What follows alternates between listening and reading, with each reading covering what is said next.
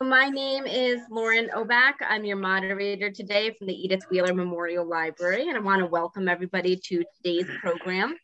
This is number 4 in our 7-session series, America's Civil War with Arthur Gottlieb. This program is co-sponsored by the Monroe Historical Society and the Friends of the Library. The Friends, throughout the duration of December, are going to be doing a half-priced book sale. So if you haven't gotten down here for that yet, you still have a couple weeks to get those gifts. This session is number 4. Number 5, we're going to close out 2021 on December 29th with the war fought on rivers and seas. This program is being recorded. It only records the people that are actively speaking. So if you have a question, the chat is not recorded. I can ask your question for you. So we're just going to ask that you put those questions into the chat box. Arthur will stop periodically and get to those questions. We'll also have plenty of time for the Q&A. If you do not want to be on camera, I can pause the recording. So we can do that too. Just send me a DM that says you want to ask a question, but you don't want to be recorded, and I can edit that for you. Your cameras are set to be on. Your microphones are set to be off.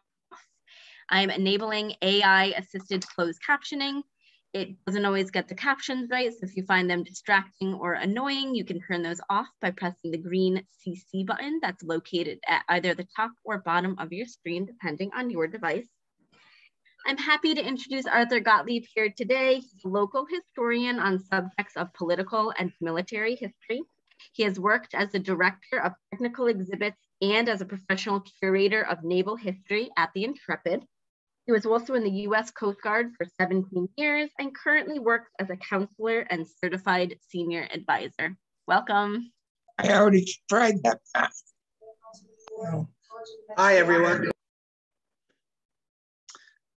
I hope you're all feeling well. And today is our 4th session out of 7 on the Civil War. And the title of today's program is Blacks and the Civil War. And geez, this is another one where I could spend, if we had 3 hours on this or a 6-part series on Blacks and the Civil War, then we certainly could do that. As it turns out, we're going to have approximately an hour and a half. And what I want to start off with, as I've been doing, is ask a question starting off from the audience. Was there something that you need me to explain from last time? Is there something that you don't understand or that you're hoping I'm going to talk about? Go ahead and put it in the chat room or raise your hand. All right, so I want to make sure that there's time for a little bit of interaction here as far as questions are concerned. Anything so far? Okay. So what we have is the overall subject of the Civil War, right? As in contemporary terms, looking back on history, we tend to view history in the way that we see current events of the day, right? And that's true of any era of time. During different periods of time, even in our own lifetime, certainly in our own lifetimes, there have been periods where academics, the media, intellectuals have considered history from a specific point of view, right? And the period of time that we happen to be in right now is one where people are looking heavily on racial issues, looking back on our own American history, not even in a revisionist sense. I would say that this is completely past revisionism. If you consider, for instance, the 1619 Project or critical race theory and other things, it is a really different way of looking at some of the fundamental aspects of how we have traditionally understood American history. So let me just say in a general category, issues of social justice or redistributive justice or reparation justice is very heavily on the table these days. And I'm in the process right now of doing my, finishing my continuing education credits for my licensed clinical social worker in Connecticut and licensed master social worker in New York. And it's mandatory reading for me to keep up my licensure about social justice issues, which are focusing heavily on the things that I have just mentioned. So we're looking at the Civil War through the lens of social justice and, of course, the injustice / atrocities of chattel slavery or organized slavery into an industry where people aren't really human beings, they're property. Right? That's what we're talking about from today's standpoint. And certainly as a modern person, I would say, how could you not look at it from that standpoint? But that's just a trick of history. People 150 years from now will be looking at you and I, and even at our best, wondering how we could have been this way. All right. Now, it's not to excuse anything that happened during 150 years ago during that era. It's just historical context. So I've got a few things that today that we're going to be focusing on as far as documents are concerned that occurred during the Civil War that changed the aspects of Black people in the United States during this period of time, and certainly affected the Civil War primarily. That is, number one, the Emancipation Proclamation, which went into effect in the beginning of 1863. And I'm going to talk about how this has affected Blacks during the Civil War, the topic of today's series. Something else also that came up at the end of the Civil War was the 13th Amendment. All right, now the 13th Amendment, the 14th Amendment, the 15th Amendment are going to be a big part of our understanding of the legacy of the Civil War, which we'll do during our period of Reconstruction, which is scheduled for Wednesday, January 26, 2022. Beg your pardon. And, but the 13th Amendment has to do with today's program because it occurred during the Civil War. And it is all something that affected people's ability to anticipate events, turning into a motivator of events, that is emancipation and freedom. Some of the other things we're going to talk about are the fact that in the northern states, which nominally Blacks weren't subject to the kind of organized slavery as they were in the South. We've talked about this before. I mean, just because the Union of the North was fighting by 1863 onwards, whether they wanted to or not, with the cause of the eradication of slavery, there was no big love for American Negroes. It was widespread prejudice. We always go for the racial aspect of it, say racism today. And people, just because we didn't think that Black people should be owned by other people, doesn't mean that I want you taking my job, at least potentially, being educated and competing for me in the workforce, having you marry my daughter or moving next door, you see. You know, and this form of prejudice was to endure, as you already know, after the Civil War, in the form of Jim Crow laws, et cetera, certainly in the South, well into our lifetimes. And so the Civil War is a seminal period of time in American history, and casts a very long shadow about, at the end of the Civil War, what became legal as far as slavery or the absence of slavery, and the practice of what slaves were, former slaves were allowed to achieve in this world, and access to things, which in its renewed effort today was on the table as far as redistributive justice, et cetera. It is a direct line from what we're talking about right to the moment, right? So let's look at it this way. The southern states, the deep southern states at war with the North. Now, the deep southern states have a plantation society, an agricultural society, and maybe somebody didn't own slaves. Maybe somebody owned a dozen slaves. Maybe somebody owned 400 slaves. Maybe another plantation owned 1,000 slaves, you see. So we have this deep social hierarchy in the South as far as the pecking order of who's the boss, who's in charge, and consequently who's not in charge and who's not the boss, right? So you have the Civil War comes up, and the manpower has to be taken from the able-bodied white soldiers of the South. Now, what does that leave on these plantations, on these farms down in the South? It doesn't leave able-bodied white men. It leaves old men, it leaves children, it leaves women.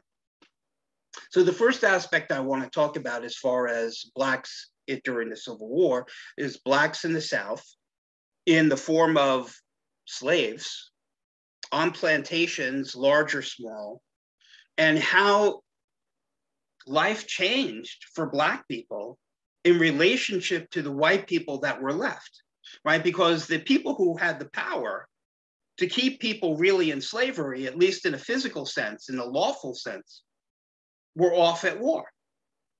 And needless to say, so many people got killed of that cohort of able-bodied Southerners who went to war, that now that wife who was waiting for her husband to come home is now not coming home, right? So you've got children, you've got widows, you've got elderly people, and you have all of these slaves. So who takes on the responsibility for running the property? Who takes on the responsibility for bringing the crops in? Well, oftentimes it was the actual slaves themselves. You see, so it's a little bit more of a complicated relationship that slaves had with slave owners in the South, because one of the mythologies, and this is a heavily sociological subject, of course. The South always wanted to make it seem that the white slave-holding population was very benevolent towards the slaves, or the oppressed, as I would call it. Now, how is it that this is benevolent? Well, as in a prejudicial sense, and we call this in psychology rationalization, is that people felt, well, Black people can't take care of themselves. So it's part of our noblesse oblige to be able to take these groups of people, this entire race of people, Black people, American Negroes, and they need to be taken care of, as if they're, I don't know, somewhere between people and your favorite pet, you see? So we really love them, and that's why we want to take care of them, and they need to be taken care of, and they know they need to be taken care of, and that's why they love us taking care of them, you see? So from a Southern standpoint, people feel a sense of virtue because they're doing the right thing by taking care of this whole class of people, and they're doing so in a very benevolent and loving way. And there was all kinds of examples of this in readings about Leather's home and various accounts of relationships between slaves and slave owners, that they're making the comparison, for instance, a slave owner, between how people are treated in the North versus the South. So if you have a Black person who's not a slave, who's in, I don't know, Detroit, and they become elderly, they still have to work until they fall over or nobody takes care of them, because it's a heavily industrialized society, and in the capitalistic nature of it, nobody's going to care for you unless you can provide for yourself, you see? So in other words, the Black person is really worse off being a free person in the North. Whereas in the South, once you get past a certain age, we take care of you, even though you're still a slave, and you fathered, 10 kids who are now active working slaves. We're benevolent because we're taking care of you right now. So today in psychology, we would call this a rationalization, that there's no excuse for enslaving anybody, which I'm sure probably everyone here would agree with. You see, but you have to understand how one side sees it if you're going to understand what the argument is. You see, so another thing in psychology to remember about this, if you choose to think about it this way, or you want to look it up afterwards or on the side, is something called Stockholm Syndrome, which you probably already know what means. It is like you got captured by a bad guy, and then you wind up being sympathetic towards the bad guy who now has you as the prisoner, you see? So there's a lot of that involved. Right? So this is a very heavy thing from this kind of angle. Like I said, we could do a 6-part series just on Blacks during the Civil War, right? But the thing is that Black people, whether they be literate or not, were a very strong community. And there was a way of communicating from plantation to plantation to plantation. So it was like this underground network of information. Remember, you don't have to be literate to be a smart person. We've had generations of people, even up into my lifetime, that weren't necessarily literate, that actually were smart people. My father's father was functionally illiterate in the English language, yet he spoke 4 different languages fluently, right? And that's in my own lifetime, you see? So what are the messages that are going back and forth? Well, the message is everybody knows there's a war on, and what is the war about, and what does it mean? And there was this thing in 1862 to become effective in 1863 called the Emancipation Proclamation. And how does news travel? Well, if we're going to be emancipated, maybe we should sit tight, you see, because it's not going to be long. And that created a kind of a strange situation where you have Blacks who really yearn to be free, or let's make the assumption that they're yearning to be free. And why don't you just start running now?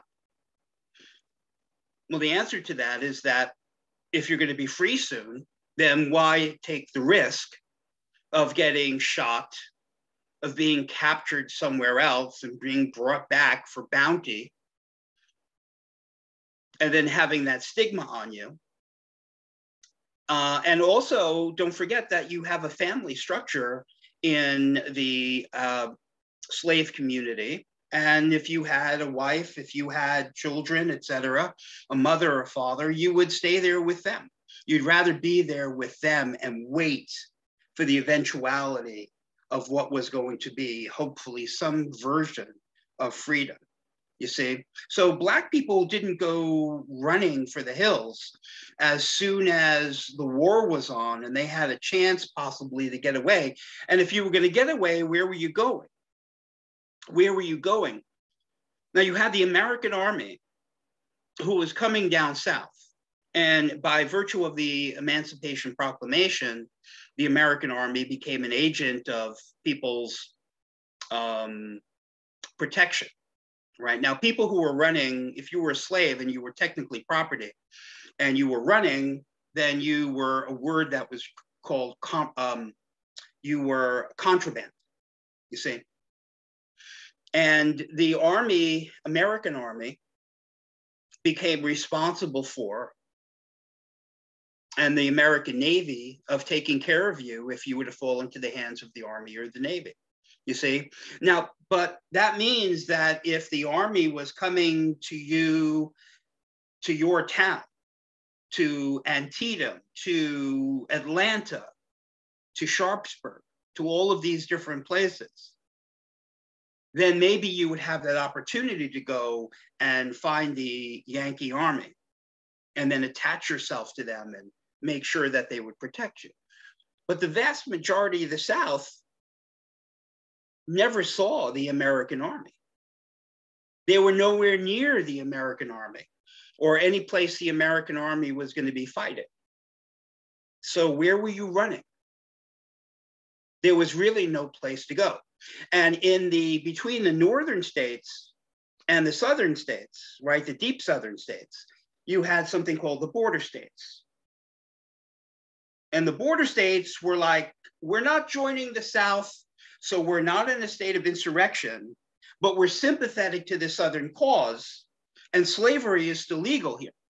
You see, so if you were a Southerner, a Southern Black, and you actually made it past into one of these border states, you were considered stolen property. And anybody could grab you and bring you back, and including in the northern states too.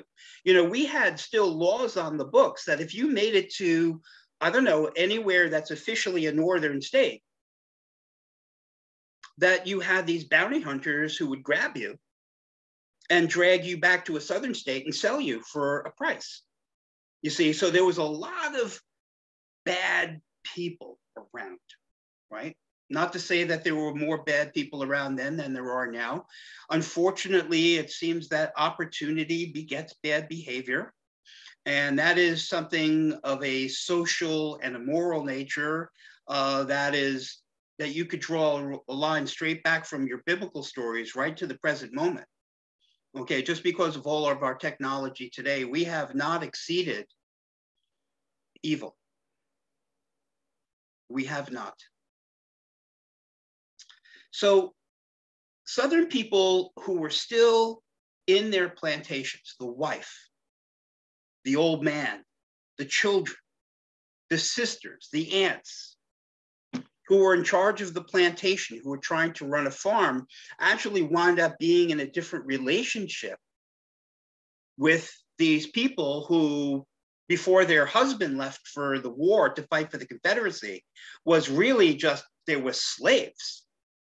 Now that relationship was changing because the Civil War, just by the very nature of it and what I'm describing to you in the absence of men, changed the relationship between the slaves and the people who were still left on the plantations.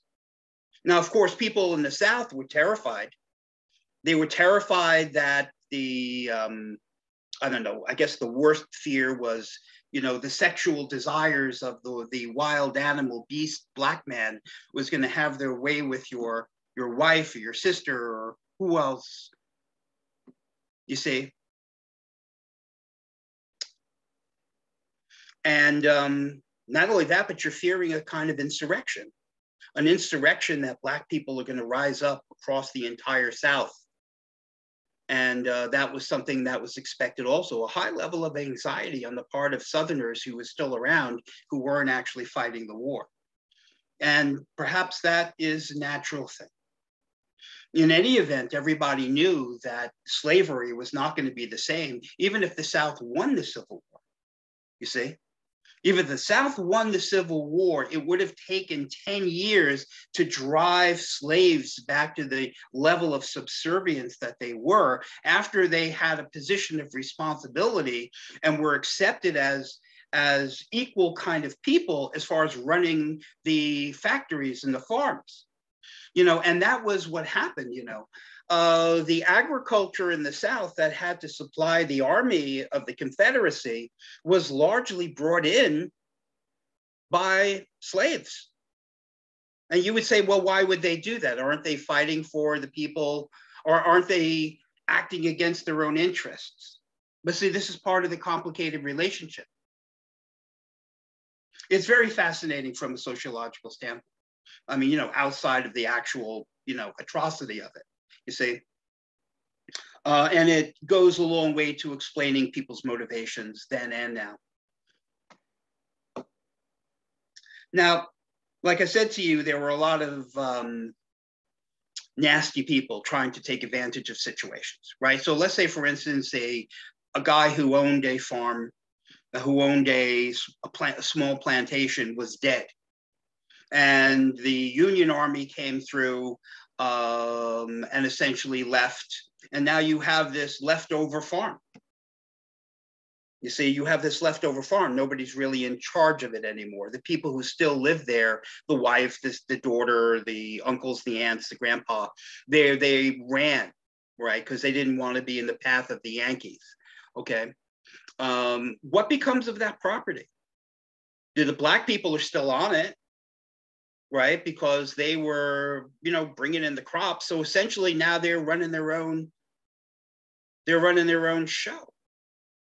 You see, so white people are coming in from the north, people that we generically call carpetbaggers because they actually brought suitcases with them that were made out of old carpet, you see, carpetbaggers, you see. And it's carpetbaggers is synonymous, of course, of people who are parasitic in nature and looking to take advantage of what later on we would call Reconstruction. You see, so in this vacuum of neither slave owners nor slave families, or even in some cases in the absence of slaves, you had these people coming down as carpetbaggers, which I'm using the term generically now, which were looking just to exploit the ruins of the South. You see, so this is just a great equalizer. It doesn't matter if you're from the North or whoever you are. It makes the argument that, evil has no label as far as where you're from. You're there to take advantage of the situation and to exploit others, period. And there's a lot of that in this story.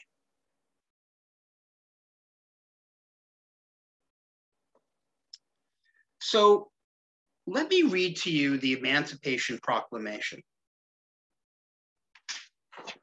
It's a little bit legalese, but we'll go through it slowly. And I want to give you a sense of this. The Emancipation did not free the slaves. It wasn't a document that said, everybody's free. If you're Black now, everybody's free, everybody's equal. It's not. It's not what it means. Okay, it's very, very specific, right? It talks about the states, only the states that are in an open rebellion. And that only meant the Deep South. You see, it only meant the Deep South. It did not mean the border states, because the border states, even though technically they were slave states, they weren't in open rebellion. You see? Now, we remember from our earlier lectures that the Civil War, what was it about? Was it about the emancipation of Black people? Well, it turned out that that was a big moral aspect of it, but it's certainly not the way it started off. It started off as only a war to keep the Union together, you see? So the fact that the states that were the border states were still slaveholding states, or slavery was legal there, wasn't a problem to the North, because they weren't in rebellion. So the problem was that the Southern states were in rebellion, not because they were slave states. You see, and you can see how the emancipation has to jump that gap. You see, it doesn't go into effect until the beginning of the next year, which was 1863. You see, and it takes a while for information to get around. And then that becomes a motivator, like I said, with the Emancipation Proclamation.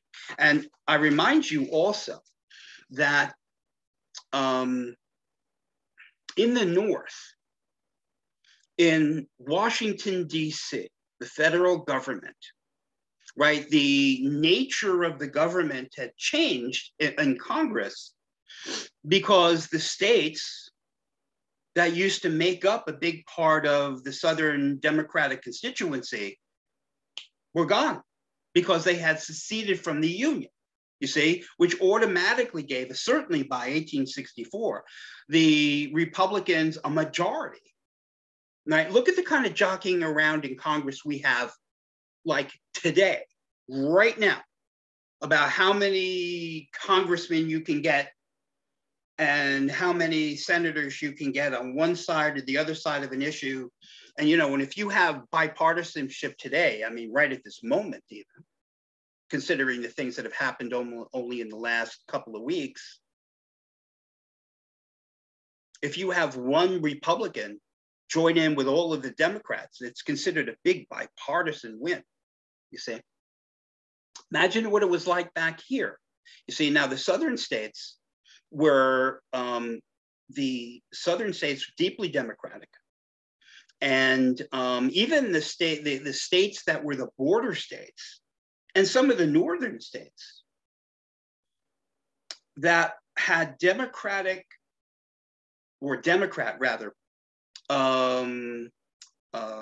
office holders, they were not crazy about freeing Black people. They just weren't.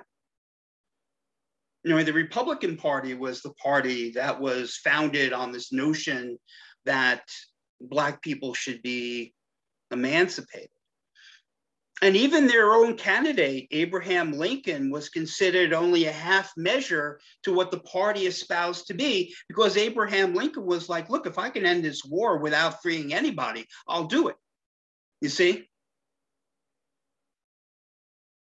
Okay. By the President of the United States of America, a proclamation. Excuse me for reading off to the side a little bit.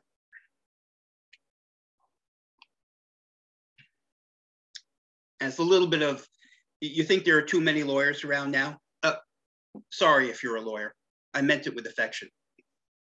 This is written in the same way that you can't understand anything, okay? It's not really as bad as it could be. All right, a proclamation. Whereas on the 22nd day of September, in the year of our Lord, 1862, a proclamation was issued by the President of the United States, containing, among other things, the following to wit. That on the first day of January, in the year of our Lord, 1863, all persons held as slaves within any state or designated part of a state, the people whereof shall then be in rebellion against the United States, shall be then, thenceforward, and forever free. And the executive government of the United States, including the military and naval authority thereof, will recognize and maintain the freedom of such persons, and will do no act or acts to repress such persons or any of them in any efforts they may make for their actual freedom. Now, there's a few more paragraphs, but to me, let's stop here. And essentially what this is saying is that if you are a slave in a slave state that is in an active state of rebellion against the United States of America, this means you, right? It doesn't mean you if somebody's holding you in indentured servitude in the North. It doesn't mean that it's you if you're held as a slave in a border state. It doesn't mean that it's you if you're in one of the territories and are being held as a slave. It only means the slaves in the states that are in active rebellion against the United States, the people who have officially renounced their statehood of the United States of America.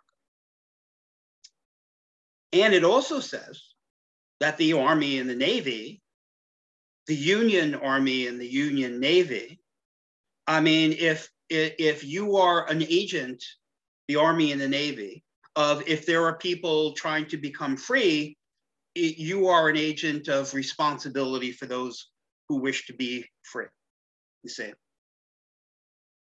All right, I'm going to continue. That the executive will, the president, that the executive will on the first day of January, aforesaid, by proclamation, designate the states and parts of states, if any, in which the people thereof, respectively, shall then be in rebellion against the United States, and the fact that any state or the people thereof shall on that day be in good faith represented in the Congress of the United States by members chosen thereto at elections wherein a majority of the qualified voters of such state shall have participated, shall, in the absence of strong countervailing testimony, be deemed conclusive evidence that such state and the people thereof are not in rebellion against the United States. So it's making the distinction between here are the states that are in rebellion, here are the states that aren't in rebellion. Now, I don't know why they just didn't say that, but. Now, therefore, I, Abraham Lincoln, President of the United States, by virtue of the power in me, vested as Commander-in-Chief of the Army and the Navy of the United States in time of actual armed rebellion against the authority and government of the United States, and as a fit and necessary war measure for suppressing said rebellion, do on this first day of January in the year of our Lord, 1863, and in accordance with my purpose to do so publicly proclaimed for the full period of 100 days, from the day first above mentioned, in order and designate as the states and parts of states wherein the people thereof respectively are this day in rebellion against the United States, the following to wit: Arkansas, Texas, Louisiana, and this is in parentheses, except the parishes of St. Bernard. Forgive me, I'm going to butcher the pronunciation of this. Plaquemines, Jefferson Street, John Street, Charles Street, James, Assumption, Terrebonne, La Forge, St. Mary, St. Martin, and Orleans, including the city of New Orleans, the states of Mississippi, Alabama, Florida, Georgia, South Carolina, North Carolina, and Virginia, parentheses, except for the 48 counties designated as West Virginia. By the way, did you know that West Virginia became West Virginia right now? Because West Virginia was part of Virginia, and these counties that seceded from Virginia because they didn't want to be part of the seceding from the United States of America, that's how West Virginia was formed. And that's what it's referring to here. Virginia, except for the states which were to become West Virginia. I mean, the counties that were to become West Virginia.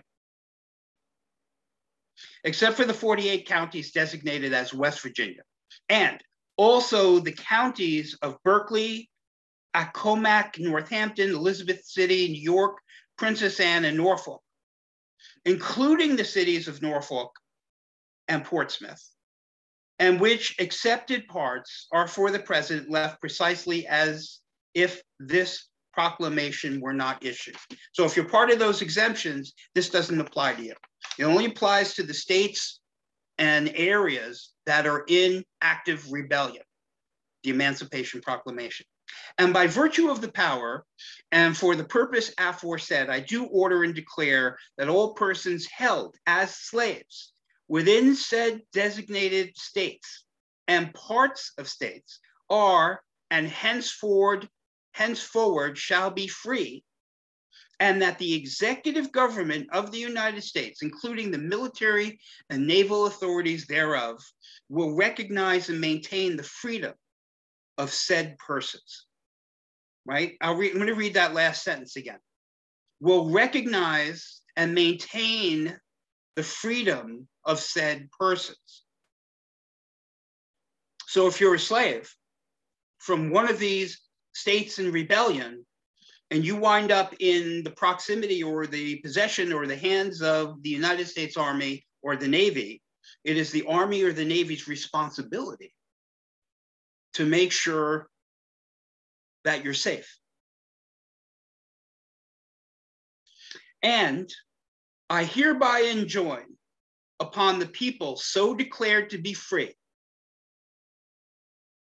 to abstain from all violence, unless in necessary self-defense. And I recommend to them that in all cases, when allowed, they labor faithfully for reasonable wages. And I further declare and make known that such persons of suitable condition will be received into the armed service of the United States to garrison forts, positions, stations, and other places, and to man vessels of all sorts in said service. Now, this is something new. This is something new. This is Abraham Lincoln. Now, a lot of people in Congress, especially the Democrats, hated his guts for this because they didn't want people of color, as we would say today, to be members of the armed services of the United States of America. And here Lincoln is essentially by executive wartime authority saying, we're taking Black people into the service.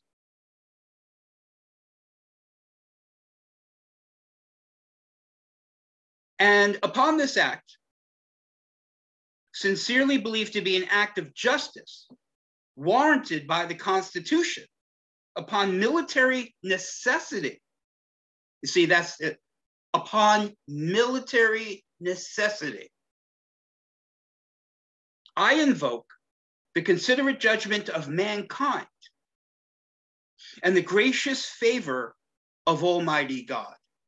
See, he's borrowing Jeffersonian language here, if you want to refer that back to the Declaration of Independence. In witness whereof, I have hereunto set my hand and caused the seal of the United States to be affixed. Done at the city of Washington, this first day of January, in the year of our Lord, 1863, and of the independence of the United States of America, the 87th, by the President Abraham Lincoln, William H. Seward, Secretary of State, who couldn't stand Lincoln, by the way, sidebar. So there it is, the Emancipation Proclamation.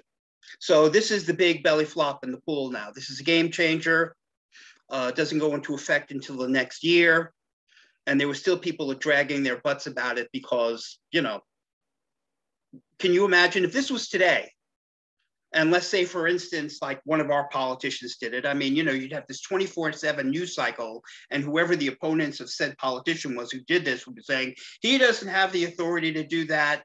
He's just trying to kill his, you know, political enemies and all the rest of that. It's got nothing to do with the Constitution.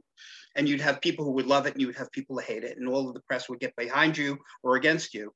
Some things in our country haven't changed. It's only the speed of them has changed. You see, I remind you that when Harry Truman integrated the military after World War II, I think it was what, 1947, 48. He didn't do that through Congress. He did that by executive action, and people hated him for it. I mean, it was one thing having World War II and okay, so we had to have women behind machines and we had to have Black people who were building submarines and stuff, you know. But now you're making people officers in the military. I'm going to have to salute a Black colonel. I'm going to have to salute a woman. It was one thing when we had to do it, but please. All right, so there's the Emancipation Proclamation. So once this filters down into the South, right? January 1863. Now, obviously, you know, people aren't pulling out their cell phones and they're getting Twitter messages and Snapchats and things like that. But, you know, I mean, news does travel, you see, and this is a game changer. This is a game changer. Now, as far as one nation using the indentured servants or the slaves or the oppressed of its opponent, right, as it seemed like the United States was doing here to undermine the South, it's done all the time. It's done all the time. During the American Revolution, that was done by the British to the Indians against the rebellious colonists, right? The Indians were promised all sorts of things by the British. And the French and Indian War is probably the best single example. And, so this is a pretty common thing. Now, as far as the war expediency is concerned, there were two aspects of this, right? We needed the manpower. We wanted to give Blacks in the South an incentive to get up and go and come to us, at least politically. We wanted to give Southern people who were still holding on to slavery as a lifestyle to give them a blow to their morale, giving them an idea of where this was all going. You can imagine the kind of psychological, sociological, political problem this created when you just incentivized everybody who you're trying to keep down to give them their freedom. I mean, if the Black people down in the South, which they were creating all the crops and creating all the machines and all the rest of that, well, maybe they'll just work a little more slowly today. Maybe the machine broke. And maybe the South will lose and we'll all be free. This is a big problem for the South. Now, there was also this thing called the Confiscation Act, which the North had. And confiscation meant that in wartime, let's say, for instance, the Union Army was to come down and they were able to chase away a bunch of, a whole Confederate camp, or there was a battle, and everything that was left over after the battle, all the Confederate cannons and the ammunition, well, it's yours now, right? You confiscate it for the war. Or you run across, like Sherman did in the March to the Sea, which we're going to talk about on January 12th. You come across the farm, so now you eat and drink the bounty of livestock and the harvest of the farm, right? You've confiscated it, and you're able to confiscate it because it's a war. You see, now remember that in confiscation and the terms I'm talking about, what if you just confiscate Black people that are on a farm in the South? Let's say, for instance, they didn't want to be emancipated, or they don't know what emancipation means. You as the army can still take them because they're considered property. It's the Southern owner's property, and you need them for the war effort. So just like you were going to take their ammunition or their cow or drink their milk or eat their food, you're taking these people because they're property. And that's the Confiscation Act. You see? We think about things in terms of, from our perspective, right? Like, why didn't people run? Why did people hold slaves? Didn't they know it was immoral? You see, but to put ourselves in the place and the time, we need to understand that people, if you and I were Black and we grew up in this slavery, okay, I don't want to make it seem like it isn't what it was by using the term indentured servitude. And, even if we weren't getting beaten every day, or, your sister getting raped or something, and would you and I know what freedom meant? We know what it is to live like this, but you have to have things to compare it to. See, you and I have things to compare things to, so we can make certain distinctions. But if you and I grew up in a certain situation where this is the way it was, and this is the way it seemingly always was, based on some stories that people are telling you, what are you really comparing it to? What are you really comparing it to? Freedom is something that I'm putting a caveat here into saying that you and I have an understanding of freedom and this notion of a birthright of what you are entitled to, that is something to be cherished, that other people who never had it, it's hard to even comprehend it. And that's true even for civilizations around the world today, vis-a-vis us.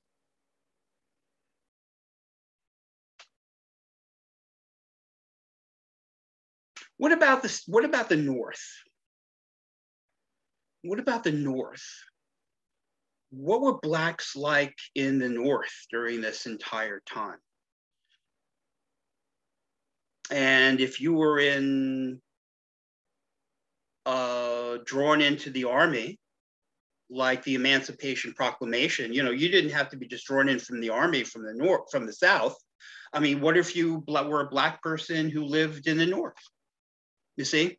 Now, actually, by the end of the war, right, after the Emancipation Proclamation, et cetera, we had a sizable number of Black troops in the United States Army, and they certainly were in all kinds of supportive roles, et cetera, in the Navy. And this was in a segregated way, of course, right? So you have white officers, generally speaking, and you have these Black contingents of troops or people who are in the Navy, for instance, and all kinds of logistic things, stevedores, people loading stuff on railroads, mechanics, laborers, everything else like that. You know, generally speaking, it's going to be some kind of a secondary stuff, you know, but not necessarily. There are several stories in the American Army, or at least the Union Army. I got to be careful with that because technically both sides were American, right? The South and the North. And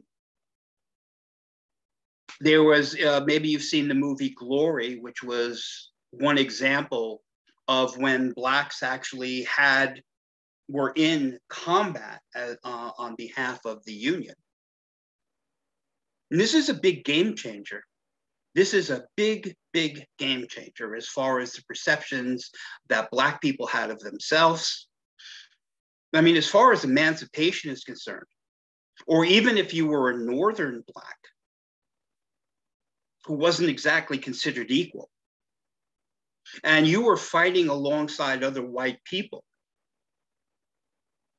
with the same rifle that they were using, and the same ammunition that they were using, and the same ability to inflict deadly force as they were, there's no way that anybody's coming out of this the same as you went into it.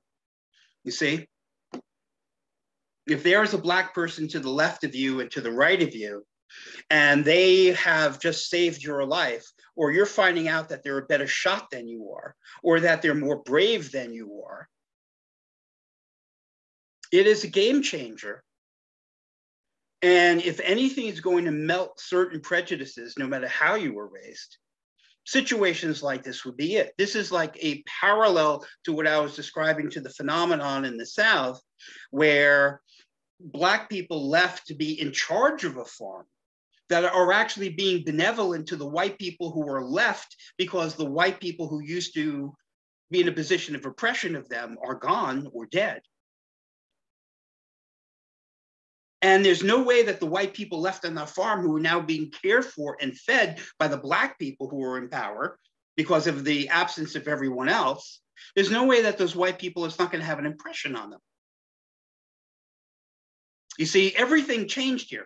In World War II, the things would never be the same as far as perceptions of women or even African Americans. Not to say that there wasn't racism, still heavy duty. You know, it's kind of like you're a Tuskegee Airman and you shot down 3 Nazi airplanes. You know, which you would think would be something everyone would agree would be a game changer. Yet at the same time, you get off the ship back in the United States and they're still calling you the N-word and all the rest of this, you see? But in a societal impact, it can never be the same as it was before, you see? And you have these desperate people who are trying to drive things back the way they used to be. but it can never be the same way it was back before. We had the civil rights, real civil rights movements and legislations in the 1960s. In fact, Martin Luther King's famous "I Have a Dream" speech was on the 100th anniversary of the Emancipation Proclamation by design.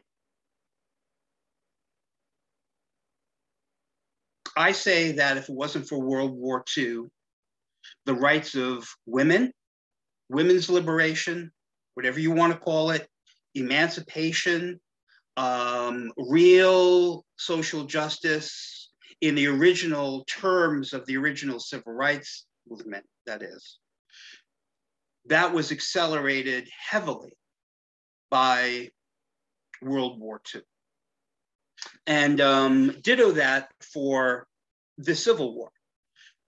Ditto that for the Civil War, as clunky as it was. Reconstruction is something that should require a 6-part series.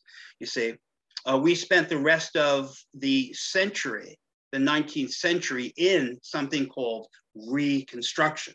You know, we think that the Civil War, okay, well, that was over. Let's move on to the next thing. It wasn't over. It wasn't over in 1865. This wasn't over, what we're talking about today, effectively till the beginning of World War I. See, as far as putting the country back together. And it's the issue of Black people in context to that is more complicated still. It's more complicated still. And so let's say, for instance, you were in the South. And let's say that an army was coming through. Let's say it was General Sherman, right? So you're around Atlanta, and General Sherman's army is coming through. Now, General Sherman had no love of Negroes, right? It wasn't just that he couldn't care less. He had no, I mean, emancipating Black people wasn't his game. That's not why he was there. He was a military officer. He didn't have any time for the politics and today what we would call for the social justice ramifications and moral obligations. And you see, it was easier, I suppose, up to a certain point to be a military officer with military responsibilities. You see, yet the Emancipation Proclamation put him by decree responsible for what the Emancipation Proclamation said. So that means that if a bunch of Black people showed up at his campsite, then he had to take care of them, whether he wanted to or not. And this presented a tremendous problem for advancing American armies, whether it was General Sherman or somebody else, you see. It's just that General Sherman in the West and in the South encountered more because he was in the Deep South, whereas the Army of the Potomac was further north. Now, you had these hundreds and thousands of Black people who heard all about the Emancipation Proclamation, and they were flocking to the Union Army. And maybe you didn't even make it to the Union Army. Maybe on the way to the Union Army, you ran into the Confederate Army. See? And then you just got shot or held prisoner, but probably shot, because why waste food on you? You see?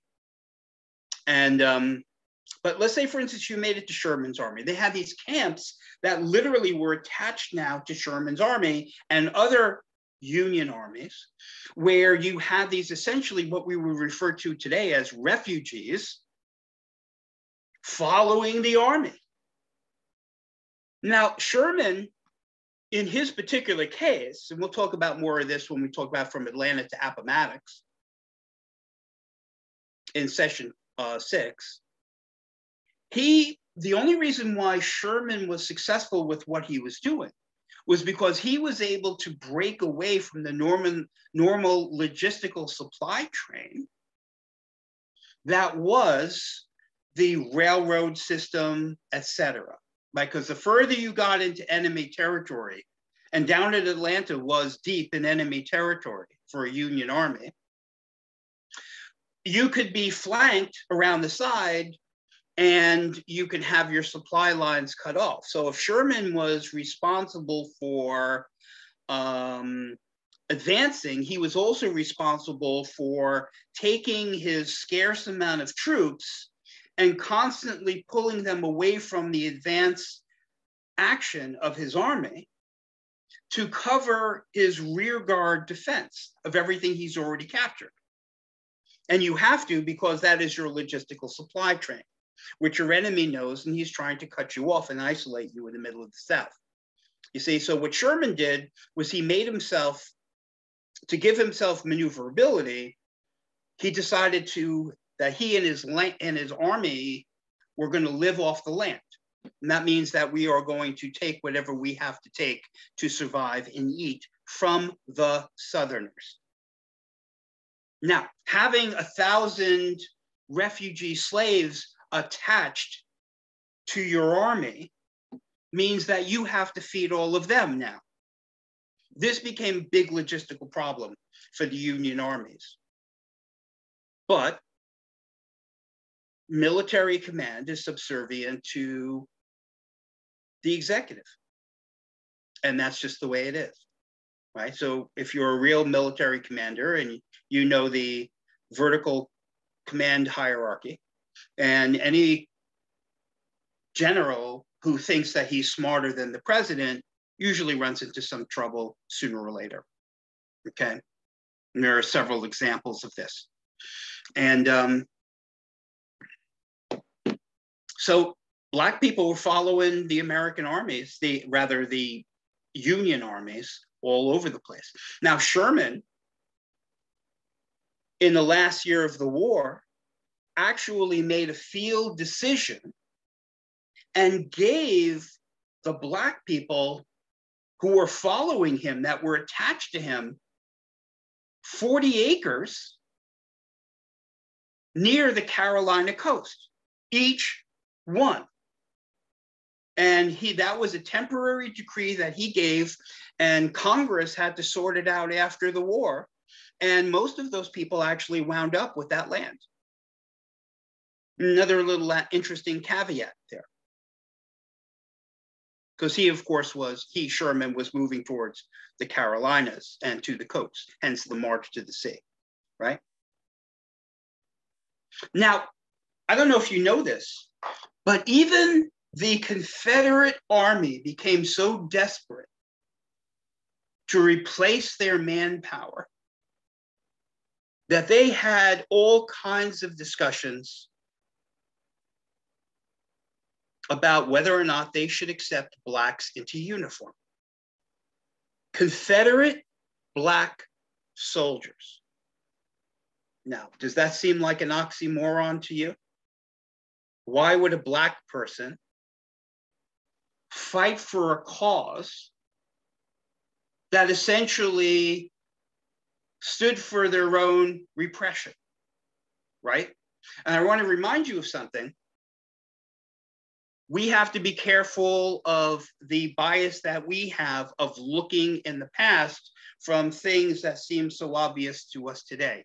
I told you the psychology about I use the phrase Stockholm syndrome, et cetera. And there were many Black people, maybe they bought into the notion that the South was a more benevolent place.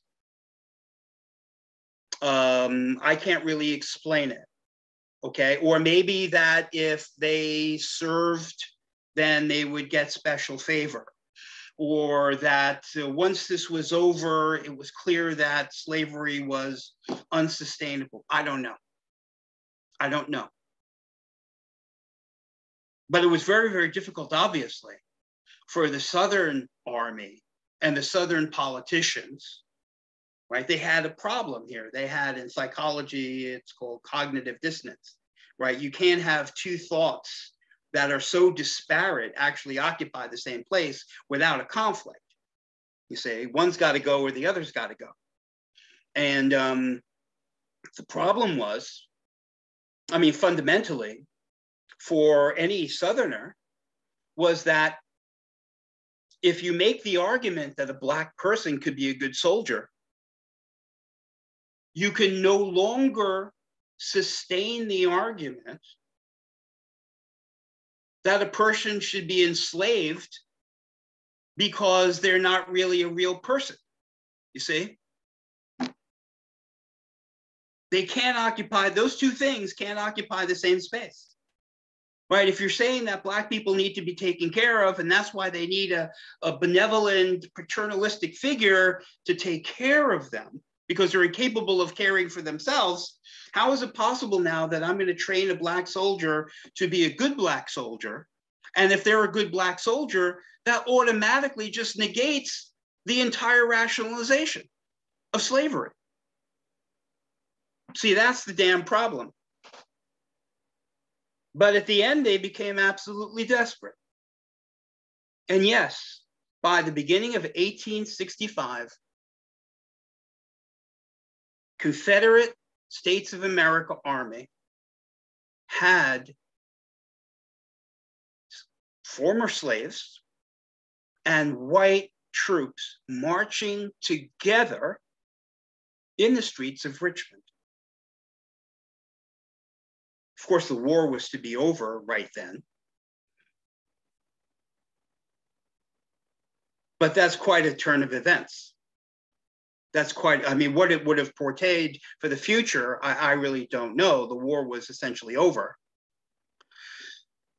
by Appomattox. But if you're fighting for your freedom, right, even if you were a Black soldier, I mean, you obviously were fighting for something, and you've been giving the ultimate force. You've been giving a weapon that will achieve deadly force. It's an ultimate thing. You see? How can you go back to who you were before? How can you? How can you fight for the Confederate cause as a Black person and be accepted by the white people? And then what, after the war, let's say the Confederacy won. And you're going to put down your rifle and you're going to go back out to the field and have nothing after that? Right now, none of that issue came to pass, but that would have been a hard nut to crack, you see? Now, in the North, either you were a former slave who had actually wound up being attached to one of these Union armies, and then you were emancipated and brought into the Union Army, or you were from the North and were in the Union Army as a Black soldier. Despite the fact that you were completely segregated, you still were using deadly force. You were still a soldier. You were still fighting for the same thing everybody else was fighting for. What greater inspiration could you have for being able to fight for your own freedom than that, than being in combat, to being in combat, you see? And that's kind of a parallel. I used the term earlier, you know, even by World War II, I mean, you had people who were, I mean, you know, Blacks were in a lot of subservient roles, right? If you were on a Navy ship, you were a steward, you were, I don't know, the mess hand, you were working in the galley, this sort of a thing. You were in these subservient roles, you see? Yeah. What if you were a Tuskegee Airman? Maybe you shot down 3 Nazi pilots, you see? A lot of things that are to be reconciled. How people did it internally and in context of society. This is the study of this type of sociology. It's beyond the scope of some of what we're doing today. But, you know, because of who I am in my training, I tend to focus on it and linger on it because I think this is really at the meat and potatoes of it, you know.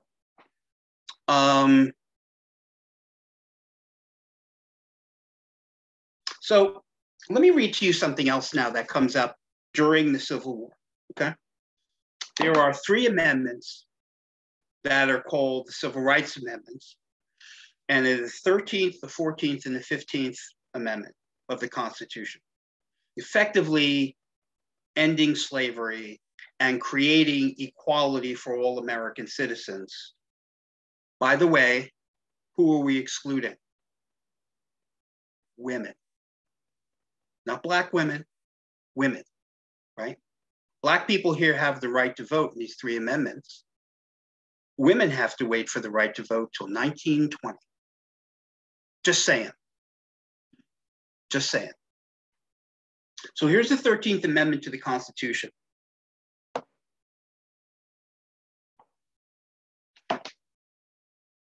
This is passed by Congress. Remember, amendments to the Constitution have to be ratified by the states. Oh, incidentally, as a condition of being admitted or readmitted back into the Union after the Civil War was over, for the states that had denounced their part of the Union, their being part of the Union, as a condition of getting back into the Union, you had to ratify the 13th Amendment. No ratification of the 13th Amendment, you were not letting you back into the Union.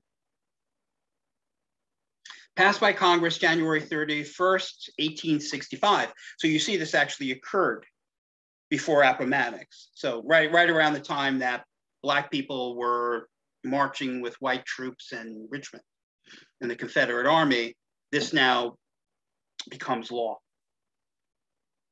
And it's not ratified though. You're right. It's ratified later in the year by December 6th, 1865, because it takes, because certain states were dragging their heels, right? For the reasons I mentioned before, not everybody's too crazy about this. It's one thing keeping the Union together. It's another thing, Black people not being enslaved, but my equal, I don't know if I'm ready to swallow that yet. Okay, so here we go. It's actually pretty short. Neither slavery nor involuntary servitude, except as a punishment for crime, whereof the party shall have been duly convicted, shall exist within the United States or any place subject to their jurisdiction. Congress shall have the power to enforce this article by appropriate legislation. That's it. That's the 13th Amendment. I'm going to read it again. Neither slavery or involuntary servitude, except as a punishment for crime, whereof the party shall have been duly convicted, shall exist within the United States or any place subject to their jurisdiction. Congress shall have power to enforce this article by appropriate legislation. So during the Civil War, Washington, D.C. puts this into action to amend the Constitution of the United States, officially making slavery illegal anywhere in the jurisdiction of the United States before the end of the Civil War. And what a legacy. Of course, there were other things. You needed the 14th and 15th Amendment because after that, everyone's saying, well, there's this reason why you shouldn't be equal to me, and there's that reason why you shouldn't be equal to me. And don't tell me that just because we're not allowed to keep you as a slave that you can vote.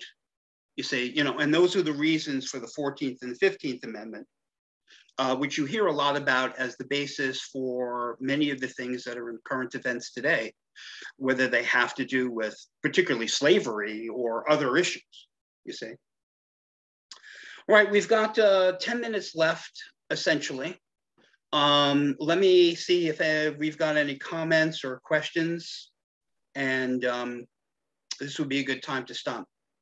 And nothing in the chat so far, but if anybody wants to put something into the chat, I can read it out loud for you, or you can feel free at this point. I'm going to actually unpin our picture, and then you guys can feel free to raise your hand or just get our attention, and you can start speaking using your microphone too.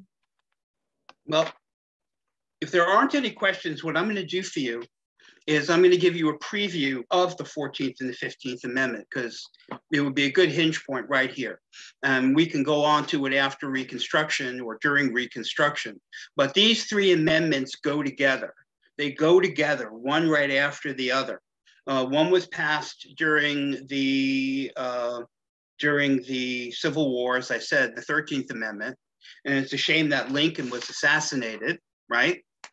And because it was his doing. And then you've got the 14th Amendment, which became necessary for loopholes during Reconstruction that people were trying to figure out a way around the fact that slavery was legal now, see? You know, I'll tell you, if you try to put yourself in this position, I'm not advocating yet you're in this position, but to understand something as a counselor, you know, literally I'm in a position where it's my job to understand people that like nobody wants to understand, right? People who are mentally ill, people who have done some nasty stuff. It's not my job there to be an activist against them. I'm the counselor, I'm the psychotherapist. It's my job, and for whatever reason, God gave me the ability to do this, all right, to be able to understand the motivations of that person. It's not the same thing as accepting their behavior, but you're not going to do anything about their behavior unless you understand their behavior, unless you're talking about somebody who is just 100% psychopath, you know.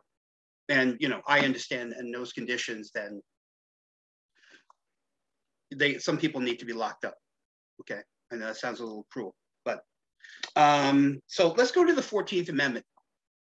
Now, this is, a lot of this was done, there's a lot of books these days about General or President Grant, by the way, who was actually a very big advocate to all of this business of Reconstruction and putting the Union back together and freedom. And if we do a program on General Grant or President Grant, I can tell you all about that. There's a lot of Ron Chernow, a lot of different excellent books that are written about Grant. So this was passed by Congress June 13th, 1866, ratified 1868, right? Okay, Section 1, this is the 14th Amendment. All persons born or naturalized in the United States and subject to the jurisdiction thereof are citizens of the United States and of the state wherein they reside. No state shall make or enforce any law which shall abridge the privileges or immunities of citizens of the United States, nor shall any state deprive any person of life, liberty, or property without due process of law, nor deny to any person within its jurisdiction the equal protection of the laws. This strictly came up, this business of citizenship, okay? Because people were saying after the 13th Amendment, like I alluded to you before, it's kind of like, let's say, for instance, I grew up from cradle to adulthood as an avowed racist, right? Because that's just the way I was raised, right? I mean, you know, it's just normal. Black people's they're not my equals. They're there to be servants to me. I, as a white person, am superior to them. I mean, if you and I were living in a situation like that, you and I would be the exact same way, okay?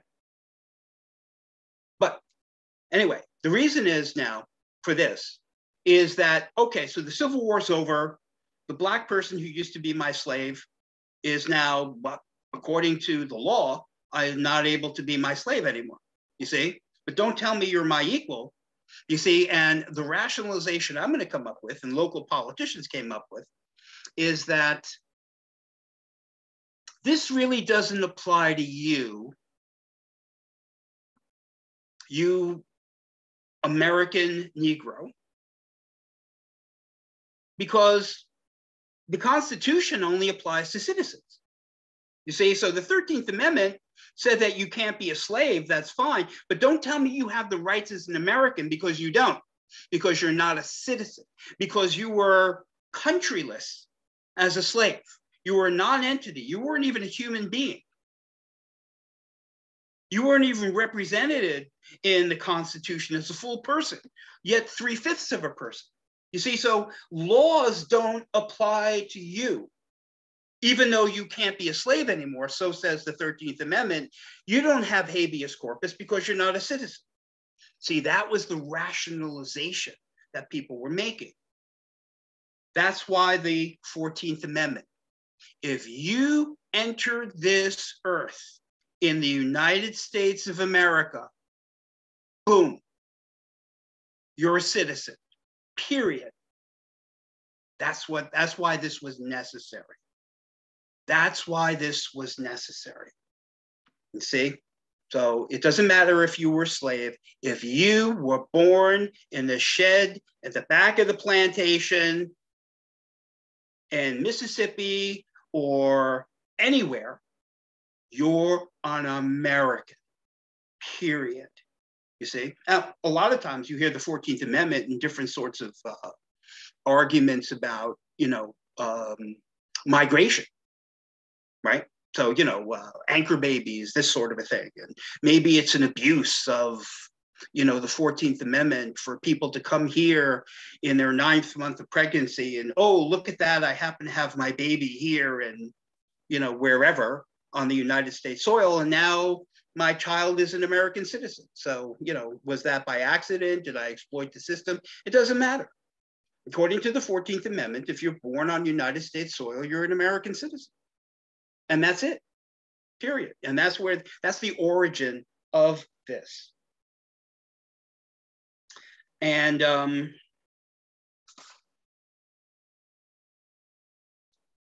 far as the 15th Amendment is concerned, this has to do with, of course, rights, right? The rights of citizens of the United States to vote, right? So this is suffrage it's referring to essentially Black people here, right?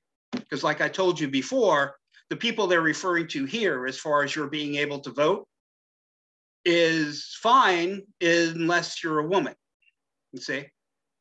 The right of the citizens of the United States to vote shall not be denied or abridged by the United States or by any state on account of race, color, or previous condition of servitude.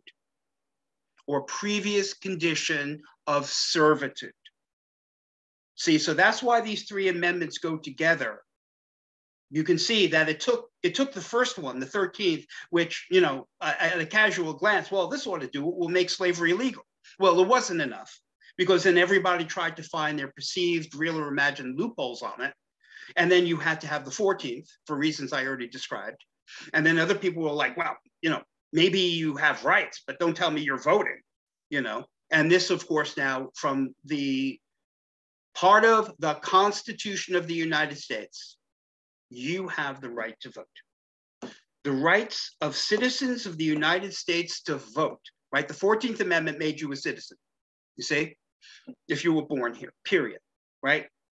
The right of the citizens of the United States to vote shall not be denied or abridged by the United States or by any state on account of race, color, or previous condition of servitude. And those three were it. And that was the three that did it. But when it came to women's being able to vote, that had to wait until 1920, into the 19th Amendment.